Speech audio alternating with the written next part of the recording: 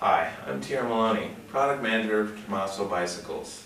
And behind me is the Tommaso Augusta, a bike that we at Tommaso are very excited about.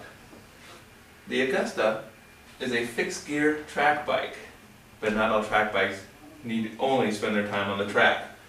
This is a great all-around bike. Run around town, run to the store, run to the brew pub, get some coffee. We love this bike for everything that it can do. And the best part is, it's so simple. Starting things off, we have 100% chrome alloy frame and fork. Steel is real, as they say, and the feel of this bike on the road is like butter. Absorbs everything, it's very light, lively, springy. It's a great feeling bike.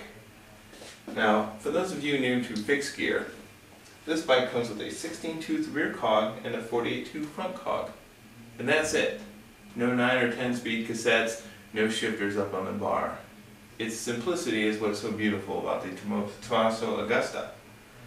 Fixed gear means that when the crank moves, the wheel moves.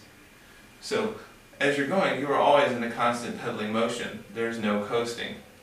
Another surprise to those new to the fixed gear or track style bike is there are no brakes. Now, brake kits are available. You put a lever up here, brake calipers here, and for a lot of people that's a good idea to get started with riding a fixed gear bike.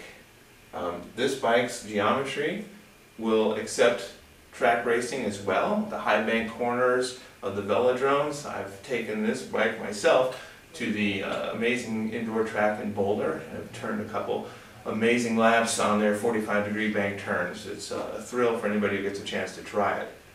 This is also my go-to-work bike, go-to-store bike. And it lives up to the challenge.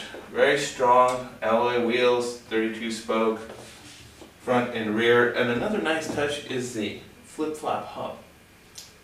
That means if I decide I would like to coast instead of pedaling all the time, I can install a BMX style 16-tooth, 18-tooth freewheel, and then I'm allowed to coast. Of course, if you're going to use a freewheel on the hub instead of a fixed gear, you are definitely going to want to have brake calipers installed.